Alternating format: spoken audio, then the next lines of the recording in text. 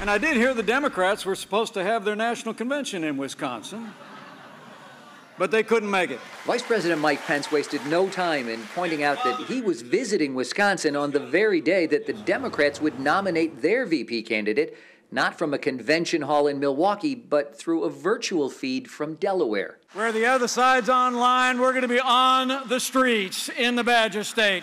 Pence reminded supporters at a Walworth County manufacturing plant that President Trump and his son Eric also held events in Wisconsin this week. I think it's great that the president and vice president are listening in person to Wisconsin voters. The Democrats moved their convention online due to health and safety concerns from coronavirus.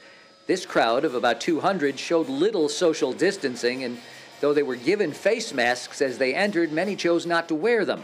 What mattered most, many said, was the vice president connecting with voters in person. It matters that they come right to our state, right to our county, and right to this manufacturing facility. He takes the time to come here and to be with us because he really cares about us, and that's the difference. And those supporters left with a promise from Pence. Get used to seeing us, because President Donald Trump and I are going to be back to Wisconsin again and again to earn 4 more years in the White House. Many in this crowd of avid Trump supporters believe it was the campaign's in-person push 4 years ago that made the difference, helping them narrowly win Wisconsin.